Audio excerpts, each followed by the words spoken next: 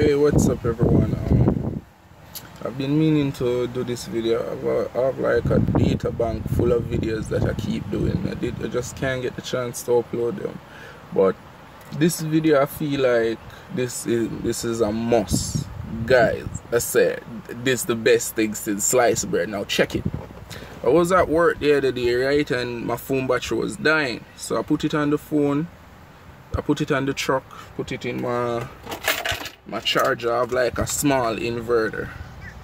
So it's a small inverter here, and as I see, it has a house plug, you know, high power stuff, like you can run crazy match.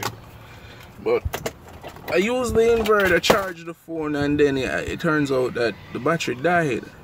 I don't know what happened. Maybe my terminal not on tight enough, but my battery died, and I was stuck at the work site. I mean, it was 12 in the day, you know, the neighbor was there, but I'm like, what am I gonna do? I remember I did a previous video. You can go to my YouTube channel, or the link I'll post the link underneath this video. Comment the link underneath this video. And in the YouTube channel video, we did how to jump a lawnmower using a truck battery. So I'm like, you know, vice versa, thinking it will work vice versa. So I went ahead and I tried it, and it worked, and this is the video.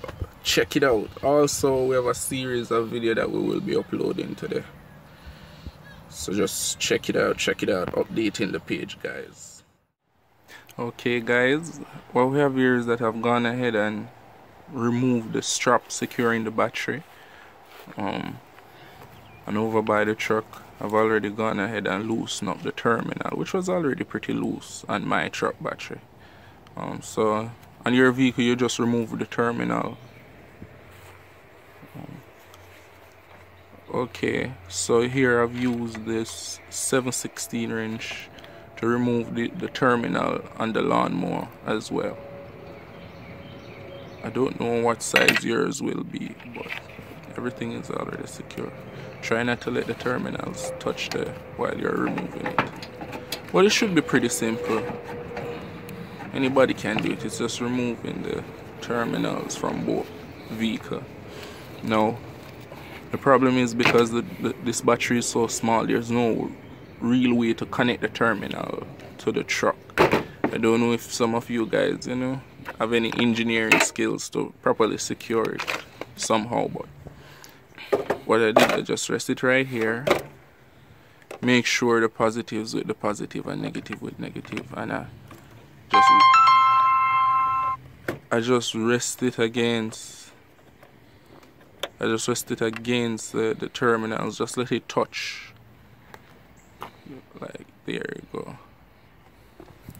As you can see, the truck's already juiced up.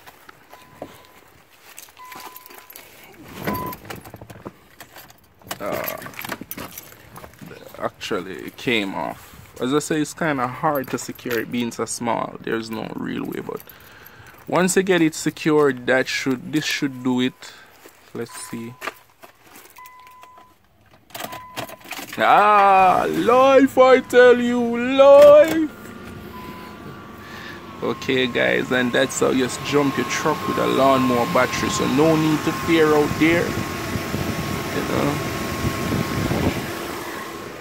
We're here. All the tricks you need to survive out here in the landscape that I've mentioned. I'll see you guys in my next video.